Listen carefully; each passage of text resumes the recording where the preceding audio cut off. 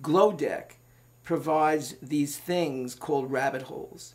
And rabbit holes are the natural storyteller. It's a built-in storytelling device. And I've kind of learned that as I'm trying to create my own deck, because every story can have its own separate rabbit hole. So you can have a deck with 12 screens with 12 different stories, and then you can begin to show how they connect and how they inform each other and how they come together into one integrated story, which could be on the center screen. There's just so many different ways that you can treat it. But the key thing is there's a place for your story.